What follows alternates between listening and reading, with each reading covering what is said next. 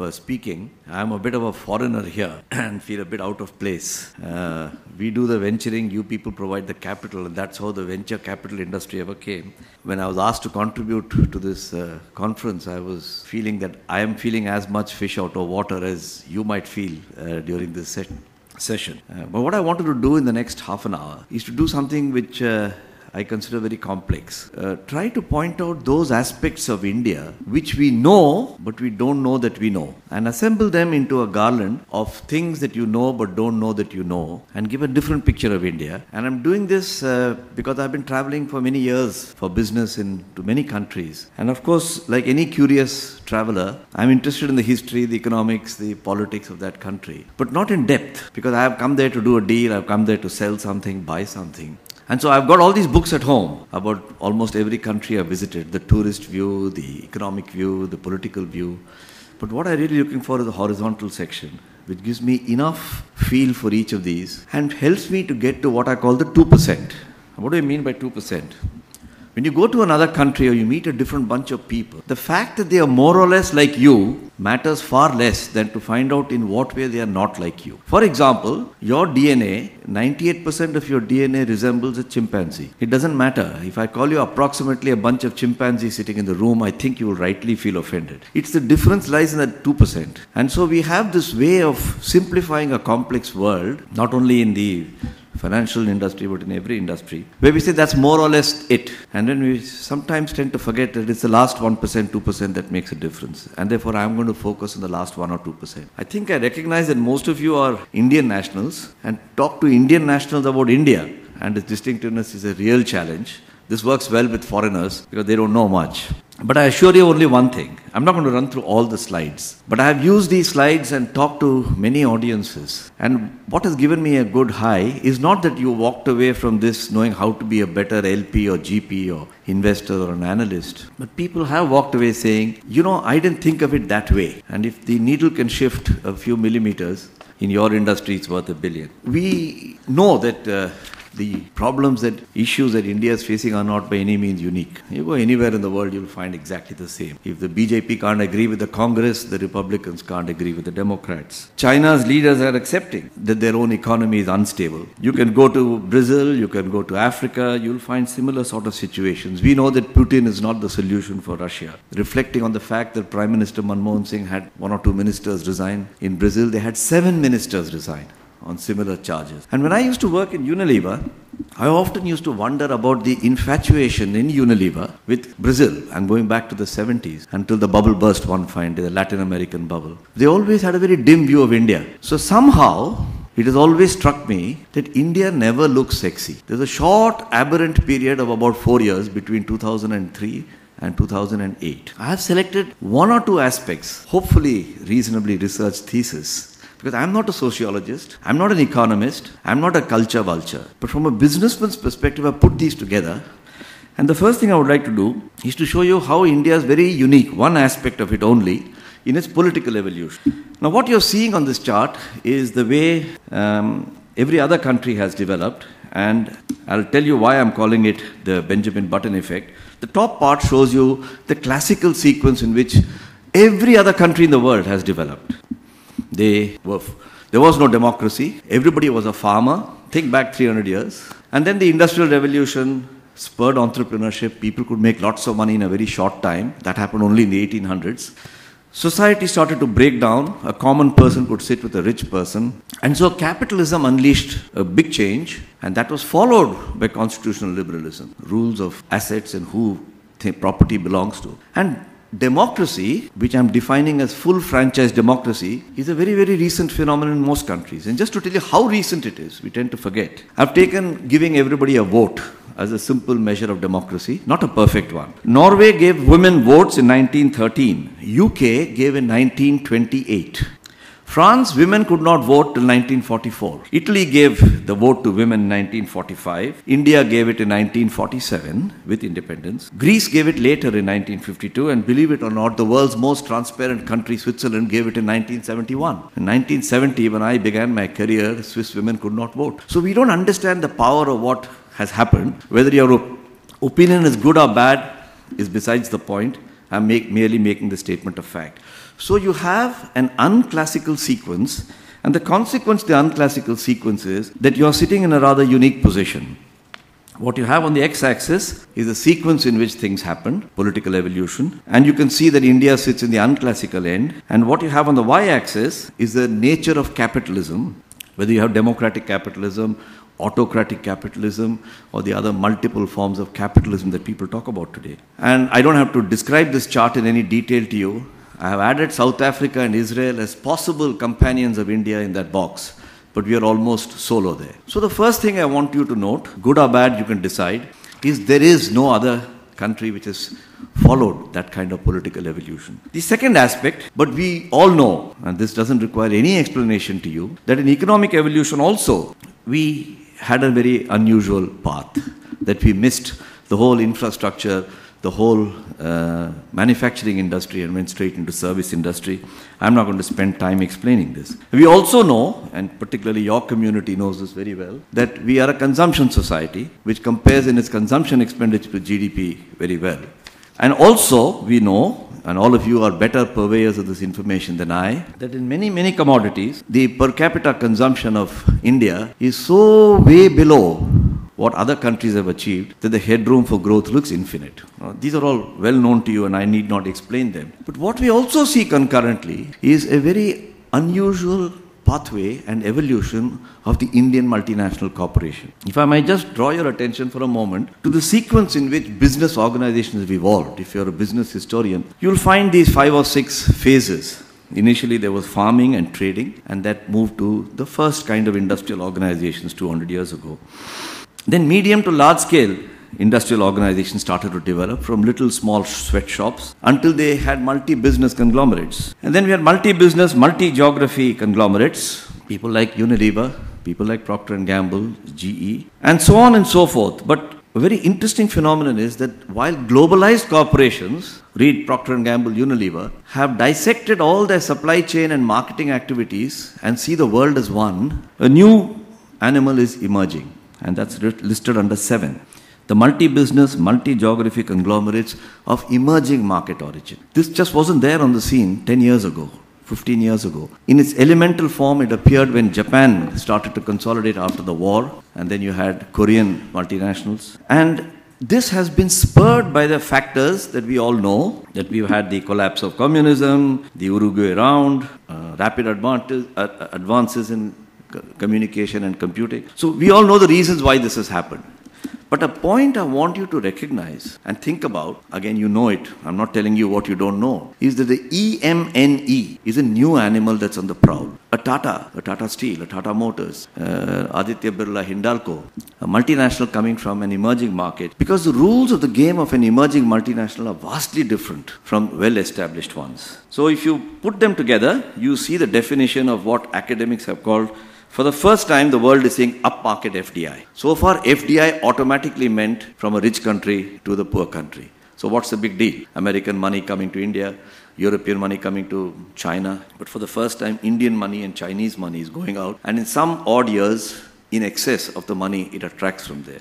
So this new animal called upmarket FDI has come in. And if I might use it without intending to be pejorative, the so-called down market has become FII, and upmarket is becoming FDI. And these are at an infant stage. We expect them to behave like the multinationals you know, but they are at an infant stage because, as you can imagine, the EMNEs are at various stages of their development. Even Tata I would recognize, I would consider as an infant EMN. People come and say, oh, you become a global corporation, you get 65% of your revenue from outside India, and what are your globalizing plans, and this and that.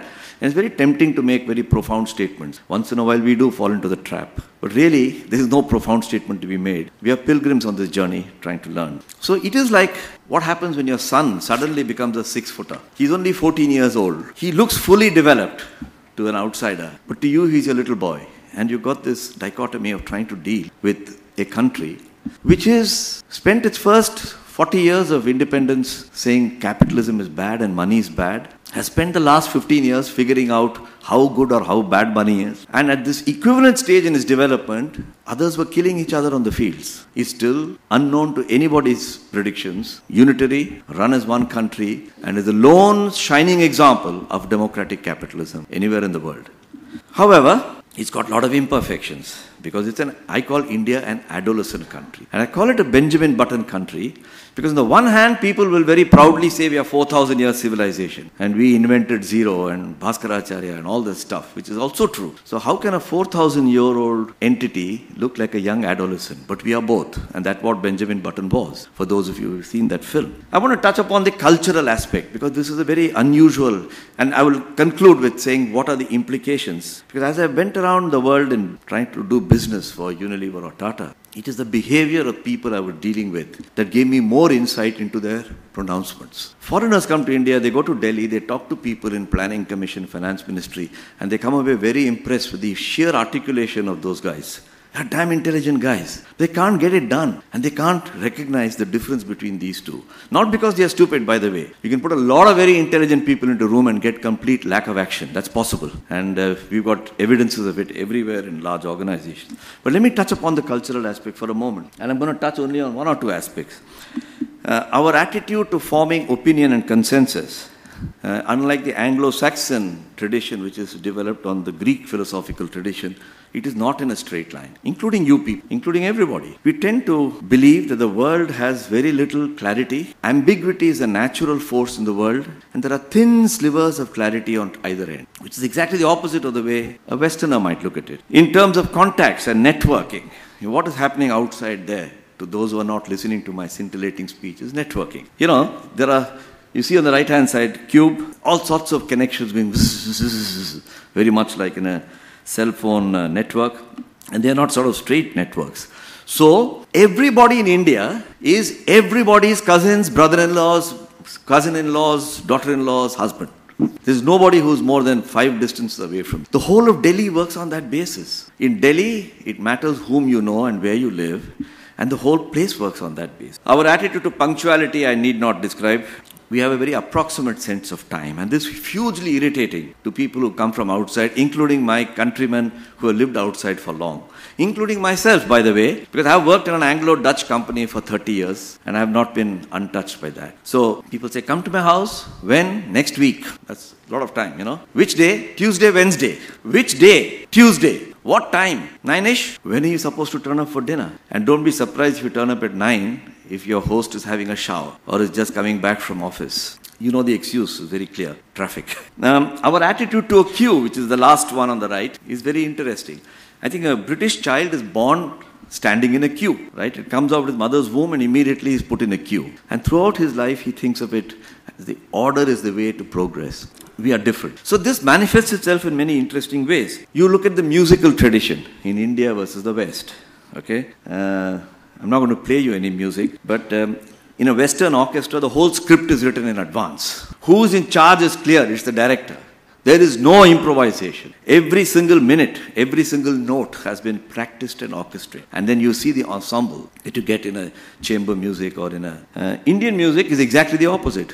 It's all about improvisation. And the delight that the artists will take in improvising with each other delights the audience, who will break into periodic applause. So the idea that creativity is more important than order is deep in our genes. And music is one way. The idea that everything doesn't have to be planned is deep in your genes. Even if you're an Indian living in America, by the way. Because when my cousins come from there, or my friends come from there, periodically in the way they behave, you can see that the gene hasn't gone away, but the outward appurtenance has probably changed, and the tongue is probably slightly accented. So, the idea that chaos is not all bad is deeply inside your genes. The fact that you can accept all sorts of changes without noticing it.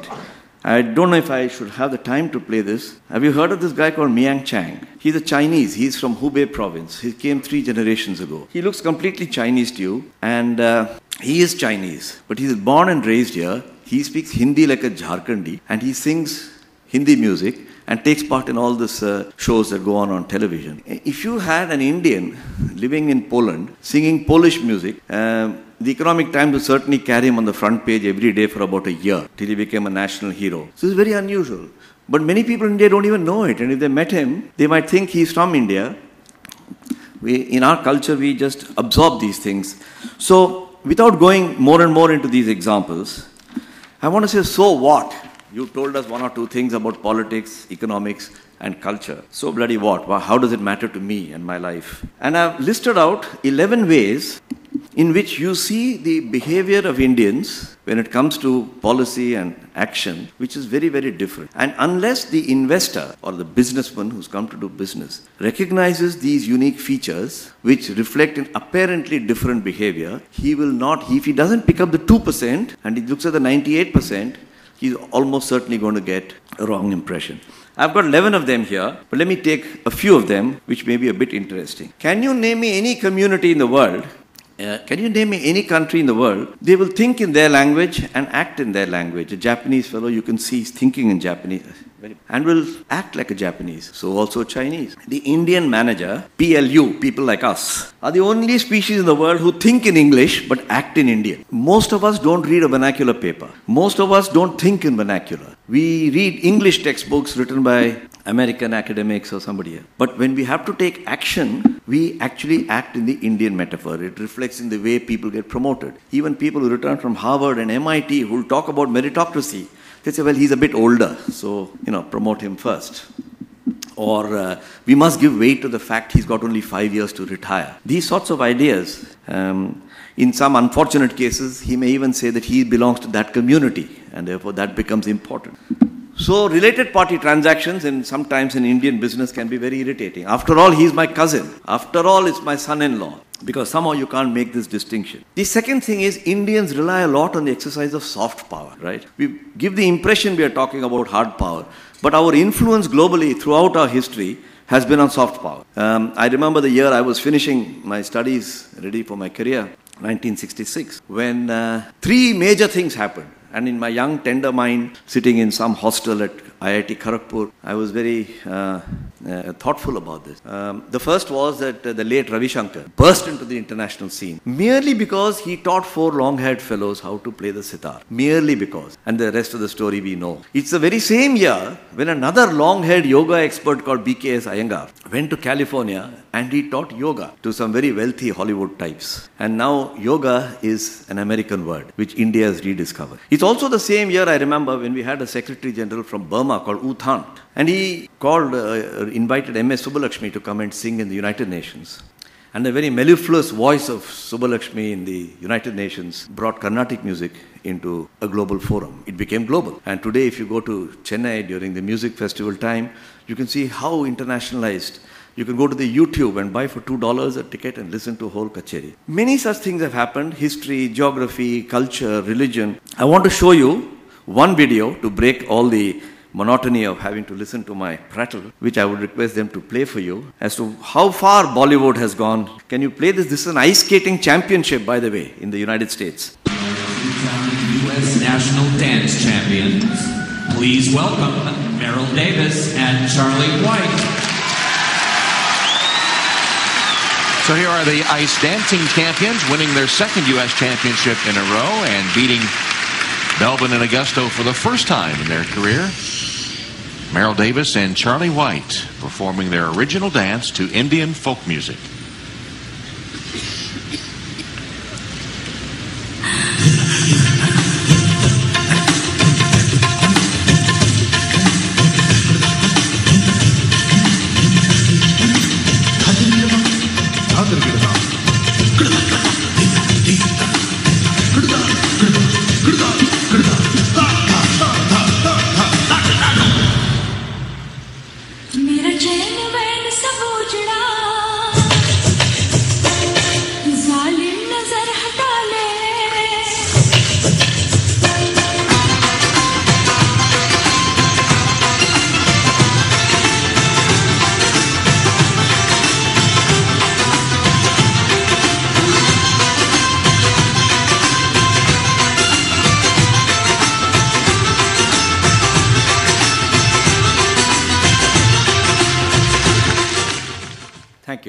That gives you a little break. I don't know how many of you have seen that, but I would hope LPs and GPs and other kinds of Ps that you have and investors in India would look at India a bit like that, as a melange, and not expect ice skating to be like ice skating, not expect filmy dance music, but look at the melange. And that requires the ability, which I think is sorely lacking in the business world, industrial world, including your world. I am trained because of my student of physics or engineering, like many of you. When I see an object, I say, what is in that object? And the reductionist principle of saying, oh, that's comprised of molecules, atoms, electrons, positrons, neutrinos, quarks, and science doesn't know what's beyond a quark. The reductionist principle. If you're a right-brained person, you'll say, I see that object, but what is that object a part of? What is the context in which that object is set? And I don't believe anybody is going to get any mileage out of investing in India, doing business in India, unless they see what is this a part of. I think the great genius of Unilever, which I had the privilege of serving for 30 years, was Unilever was endowed with a bunch of people, and I've gone through the history of this, who saw what is Hindustan Lever, or Lever Brothers it was called, a part of in my global firmament, and stuck it out. They didn't say, let's walk away, as IBM did. And that's the difference between a purely Anglo-Saxon, rational, left-brain view of the world. And sometimes, as a non-financial industries person, I feel if only the financial industry people use their right brain a wee bit, don't put it into sleep mode, you'll get a very different perspective of this country and its potential. So, we are able to live with the coexistence of chaos and technology simultaneously. People find this absolutely bewildering. What you're seeing here are not just a cycle, by the way. That's the first Tumba Equatorial launch station in 1962. The launch station was set amidst a coconut plantation in Kerala. And he's carrying the rocket on the back of his bicycle. It's not just some toy. And the one you see on the right is the Apple, which is India's first experimental geocommunication satellite. It's going on the ubiquitous bullock cart. This is something anybody who's grown up in India takes for granted. We are sitting in the city of the Dabbawalas. I don't need to tell you about the Dabbawalas. Six Sigma performance without any MBAs, reducing the divorce rate in India. 200,000 meals as delivered from the right wife to the right husband. And he doesn't know how he does it. So the fact that you can't quite answer it doesn't mean that you don't know. And the fact that you can answer it doesn't mean that you know. And this is the rewiring. We've just finished the Kumbh Mela. Yesterday at lunch I was discussing with some of my colleagues and people were saying, how many people come to the Kumbh Mela compared to... And so I got a statistic down and maybe interesting for you to see this. 100 million pilgrims. I said this to a Swiss guy. He said 100 million. He can't even get the number into his head. The wedding of Prince William and Catherine, since it's a big event in the UK for some strange reason, attracted 1 million people. The annual Hajj pilgrimage gets 3 million people. The funeral procession of Ayrton Senna, the Brazilian race, who was a hero in São Paulo, 1994 when he died, was 3 million. People don't understand 100 million. The number doesn't exist. And like India has successfully confused the world with crores, we are now moving into Arab. And even Indians don't know what's an Arab. It's 100 crores is an Arab. So very soon they'll mix us up with Middle Eastern politics. As a result of all these ability to deal with chaos and order at the same time, Indians can carry on with business as though no great crisis has happened. And all of us are privy to this, so I'm going to skip that slide in the interest of time. We got 1.2 billion PhDs. And my definition of a PhD is a poor, hungry, driven fellow. At the end of the day, if you can assess the human capital through anecdotal evidences, you get far better insight into a company or a country than out of all the economic data. Because all the economic data is suspect anyway. If you got 2 economists, you'll have 3 opinions and 4 sets of data. And the 5th, 6th and 7th will be debating which of them is right. So what's the use of all that data? So I'm not totally disrespectful of statistics, which is very left-brained activity. But I am arguing that you do need a little more of the other brain to be used. God has given us 2 brains for a reason. And I hope somebody in this financial services industry, the industrial world to which I belong, have become a great advocate of this, help us to use our right brain a bit through these little examples that I'm using. There's a big hullabaloo about retail trade. It's the biggest nonsense, in my opinion at least, about FDI and retail, and everybody's waiting in the queue, waiting for the big miracle to happen. India, the advocates say that this is the biggest revolution in India after 1857 or some such quit India movement. And there's another bunch of guys saying they're going to kill off everybody.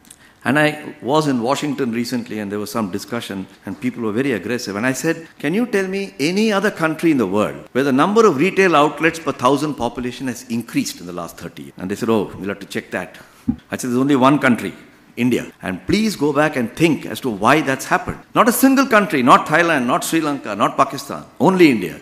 But it's another example of the 2% rather than the 98%. We all know individual liberty is far more important than economic growth. So people think that if a state has good economic performance, that government gets re-elected.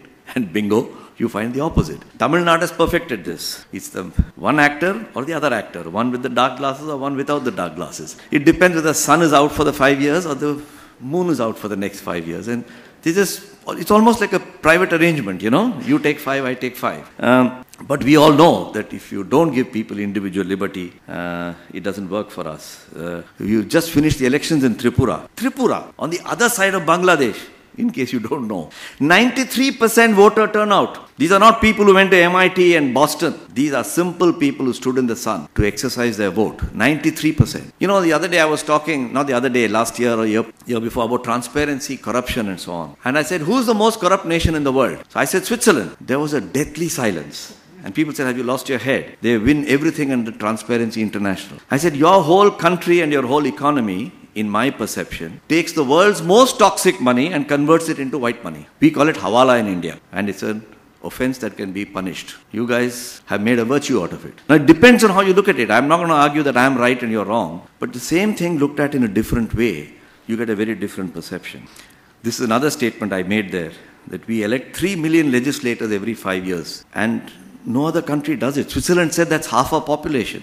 And that's only the number of legislators we have, including the Panchayati Raj people. So there's a lot of imperfection mixed up with perfection. And this characterizes the way, this is very innovative. We make a virtue or a other thing out of jugaad. Somebody had to cut onions, so he used his crash helmet. Helped him to keep the onion fumes away from his eyes. Anyway, let me close here. I said I would speak for just half an hour. And I hope I have put together a bunch of facts and pictures to at least persuade you that you cannot look at India on the basis of 98%. If you do not focus on the 2%, whether you're LP, GP, soap maker, car maker, anything. And therefore, things in India work in a particular way. The rest of the world may or may not be interested. That's unfortunate, but that's a reality. But if you take a 20-year view, and I heard a discussion just before I came on among some panelists about taking a long-term view. If that word exists, then I think the case to me is incredibly compelling. I would trust my money with a system that has self-correction, with a system that has buying power, with a system that has nowhere to go but up, but occasionally it will go through its dips. And therefore, whether I sell India or not, I believe there is no market like India, and I've worked in other places. Thank you for listening to me. Thank you.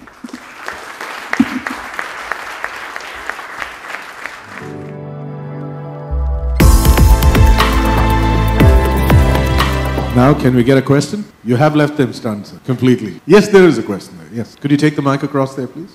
So you spoke about, us being different on the socio, on the economic side. But do you think, as Indians, we are on ethics? Are we similar, different to other country, to other civilizations or other countries? Is it something particular for us in terms of ethics, which is different? I think so. But what you consider ethics in one kind of social context may not be the way the other guy sees it. For example, I don't mind saying this. I'm very proud of it. My father, like many of you's fathers or grandfather, left a small village in Tamil Nadu and came away under very difficult circumstances, economic circumstances, back in the 20s, to earn a living in a large city. That allows me to stand and talk to you guys, and I'm sure your father or grandfather also might have had a similar background. It was very common that the first son of the village, not of the family, got to Calcutta. In those days, you went to Calcutta or Delhi. He would then bring the other cousins. And many of us have been the beneficiaries of this. Had my father's elder brother not given him a lifeline, he wouldn't have gone, and then they gave the next brother a life. So the family and helping the family is considered to be normal. This lands itself into other situations where when you run a modern corporation, the line between the company's money and your money, your family and yours, they cannot see it different, or they don't want to see it. And I ask the question, when it comes to ethics, that is this also an evolutionary process? I don't think Indians are vile and venal, that their DNA has a particular strand missing, and that God has made a most corrupt bunch of guys. They're all bloody corrupt. All human beings have the same amount of corruption. Its manifestation is different. I gave you the example of Switzerland. To me, they're the most corrupt nation in the world. I mean, organized hawala. Here you chase Dawood Ibrahim around with some letterogatory or whatever it's called. So, you look at the United States. Just 110 years ago, I say just because 110 is not such a long. President Teddy Roosevelt said, I see no future for this country. I see no hope for this country. There's so much corruption. You go and see the film Lincoln. Abraham Lincoln is described as a pure man who had to deal all sorts of impure means to save the Confederation. In Britain, you could get a question asked in Parliament for a sum of £5 in 1885. £5 looks very little now, but I suppose it must have been a fair amount of money. As late as 1973, Britain's Parliament appointed a commission of inquiry into how to bring more probity amongst parliamentarians. I said, just take out Britain, put India and write the same report, you'll probably be valid. So I am really of the view that I am not very proud of our record of corruption and so on. But the lens through which people are looking at it and the historical evolutionary aspect cause me to be optimistic, to say that this will also pass, but it will not vanish. It will transform itself. If you want to be in America, a few big crooks dominate the place and a lot of petty crooks don't. We have removed petty corruption. You could get a gas cylinder now without any bribery. Today you can get a milk card without bribery. Today you can get a telephone without bribery. Actually, they'll bribe you to get a telephone. It wasn't so 20 years ago. So, in a period of time, corruption is like a pigment which is sort of moving across and it will change its nature and shape. That's my answer. I would certainly not accept that our DNA is deficient in one strand. So that was one of the most engaging presentations I've heard. Thank you very much. I'm just wondering, you've described the Indian psyche as operating essentially on the right side. And you have a bunch of Indian multinational corporations, you can call them multinational corporations now, that are looking to dominate the world and work in economies and societies that operate on the left side. Can you tell us a little about your experience with the Tata Group, on how the Tatas have managed to work in an environment that's essentially right-led to dominate or to get into the left field? I think that's a super question. I'm glad you asked it because I probably am not unique, but I've been privileged. 31 years I worked in an Anglo-Dutch company. Which is, by the way, it's not that one brain or the other works. You know, your mind keeps moving, but one is more dominant than the other. And I wouldn't have become vice chairman, I wouldn't have survived 31 years if I hadn't become a bit Anglo-Dutch. And one of the biggest changes that happened to me when I joined Tata's, Tata's had a different, the swing was on a different pivot in terms of the left brain, right brain. And it took me a lot of adjustment in the first 2 years to rewire my brain to start to see this. In the interest of time, I will not go into specific instances, though I'd be very happy to sit and have a cup of coffee with you sometime and tell you. But there was a big difference. And you said, what is the experience of Tata's? That's precisely the experience we've had in Tata's. When we took over a company in the UK, for example, the guys in the UK we took over said, we are used to somebody signing the check, coming and removing the first 2 layers, putting their own people and putting their own SAP system, their own HR systems, financial systems. When are you guys going to do it? And Tata people said, no, we are not going to do that. We didn't buy you to convert you to look like us. We want to see what are your strengths and how we can build on you. And they left them completely confused. And I call the Western MNC way of mergers and acquisitions as the conqueror mode. I paid, I have conquered, everything will run like my city and I'll recreate that. The Indian way, at least the Tata way I can say, is to go as a collaborator mode. I happen to have signed a check for you, but you surely know some things very well compared to me. Can you and I do something different and go at a 45 degree? It's exactly from the time Alexander came to this country, from the time various invasions happened, we never rejected a single one. I have to tell people in Europe, Christianity is older in India than in your country. Because directly with an SMS, St. Thomas came from Jesus Christ's stable straight to Kerala, right? He came on the wings of an aeroplane, long before you fellows knew what's Christianity. Judaism came here, even before him. So what are you talking about? To talk of these as foreign. So I looked at Indian cuisine and Western cuisine, just to close with a metaphorical example rather than a philological example. Very often if you see Western cuisine, vegetables are bought and they are mashed. So you get mashed potato soup, mashed. They change its form, right?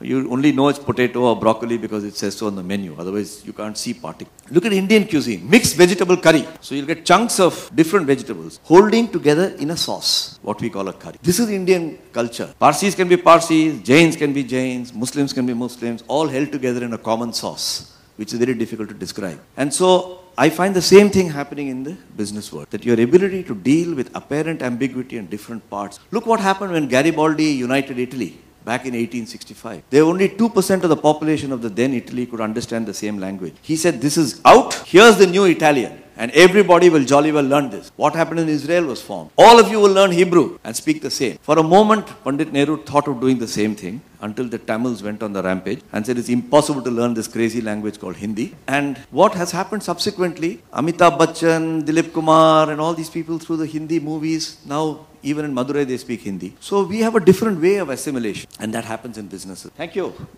Harry wanted to say something. So one final question there, yeah. I take your point on the right brain, and as you said, both work together. The question was, how do you create this in professionals as you go up and become what you are? Like one consistent complaint we keep hearing about, particularly in the IIT education, is it is so left brain that there's insufficient broad basing of the whole thing. So have you seen other economies, other countries where a more broad based approach to this, like the liberal arts education in the US, for example, produce such results? That's a very left brain question though. And how do we really look at this as something that we need to bring about in a more formal way, such that what we get can be more reliable? No, if I don't have a simple answer. I think this is, the whole point about the left brain, right brain neuroscience is only 40, 50 years old. I think the guy who got the Nobel Prize for discovering these two brains, it's only 40, 50 years. And our understanding of this is very, very limited. But I have been very interested, if you want to read, called A Whole New Mind. Steven Pinker's book, A Whole New Mind, explains this. Roger Martin from Rotman School has written a very fine book on this. And I don't think I can figure it out. But what I am saying, more important, is we have it naturally. You don't have to create it. Indians automatically work with the left and the right brain. The right brain has come because of their DNA. And their left brain has come because of their Anglo education. That's what I meant when I said we think in English and act in Indian. We sometimes scoff at it and say this is bad. And if you can at least stop scoffing at it and saying there is a value, that we've got these two brains, one is genetically inherited and one is linguistically inherited, thanks to Macaulay, then I think we are sitting on an asset which is unparalleled. Chinese don't have it, Japanese don't have it, nobody in the world has it, and yet we don't recognize it. And I'm merely trying to point out that it is. Thanks a lot. So just before you wind up, I think Mr. Parekh, our earlier keynote speaker, has a question to ask of you too. Right there. Said Indians are different in some sense, but if you look at the Indians settled in America and their consumption pattern, I would say Indians makes the best America. They behave the same way. There is no difference in their consumption pattern. They are as consumption oriented and everything else. So isn't this just a matter of environment, upbringing, the level? It's not an American culture, it's an industrial culture. Once India becomes industrialized, we will all behave the same. And I was dealing with a different context. I automatically did it. I never even thought of all these things. When I come back, and you look at your own NRI cousins, when they come back, they will attend your weddings and many of them will behave very, very naturally Indian. So I think this ability of Indians to adapt, my thesis is much longer than 20 minutes, but you make a very valid point. I think it's an enormous strength which is undervalued and not recognized. You adduce my point. And it could change. Of course it will change. It has to change, otherwise we are nuts. But let's use the asset that we have. So you had them stunned for a while, but a lot of questions pouring in actually. There's one final question. Chandni Jaffrey, who's the business director of VC Circle, has a question for you. Just wanted to thank you very much for this fantastic presentation. And I ask you this in my personal capacity, so please do not hold VC Circle responsible for this question. I just wanted to ask you, Amartya Sen recently said 48% of the people in India don't have access to even toilets. And we rank even lower than Bangladesh in Human Development Index. And so the growth seems to be even projected, otherwise seems very lopsided, and it's actually excluding people who need it the most. So great respect for all the foreign invasions that we seem to do in the boardrooms, but is it really reaching out to the lowest denomination? And where do you see India moving on that trajectory? Thank you. I'm neither mad enough nor are you facile enough to argue that it's an acceptable situation that 48% or 47%. If I'm a good bureaucrat, I would even argue that it used to be 56%, it's come down to 48% and you're on the right path. I don't have the numbers, I'm not arguing. I just want to say this. Think back in history. If you were living in London in Dickensian time, 1820, London was a cesspool of disease, dirt, squalor, early industrialization. Would you ever think this will be the world's greatest financial center? You won't. You would never think you're in the middle of a great transformation. Because the transformation cycle, like the Kondrativ cycle in economics, is a 40, 50, 60 year cycle. I'm very ashamed that we don't have water, or I'm not for a moment complacent about it. But it's a long cycle.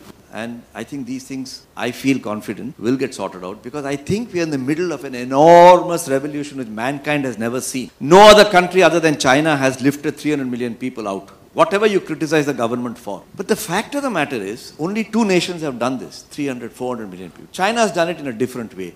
But China's culture and origins are very different from India. China has been harshly ruled, it's been centrally ruled for 4,000 years. It's a unitary culture. They did the mashed potato stuff. Everybody is a Han Chinese there. They're trying to do it to the Tibetans. Now that's good luck. If it works for them, it works for them. You can't do this in India. You can't make a Tamil into a Punjabi. The only way is to get your daughter married to one of the other ones and then you'll produce a product. So India is different. You have to live to your genius. And these things, I'm afraid, will take their own course. We'll solve them in our own inscrutable ways. But I don't lose hope at all. I feel very confident. But don't expect in 5 years that we'll all have toilets for everyone. It's good that Professor Amartya Sen is making a noise. It's good that we have a civil society. It's good that we have all these people speaking up. I'm really delighted, not about the individual, Arvind Kejriwal or Anna Hazare or Vinod Rai or all these great guys, but it shows a vibrant society and a government that is struggling to respond. You can criticize the government, that's your privilege as a citizen. If you're in the politics of it, you can take a shot at it. But by God, it's showing huge change to me. And I'll be very proud if my grandson would ever call me back from the heavens or the hell, wherever I may be. But this will be a very different country, a country which we will all be proud of. That's my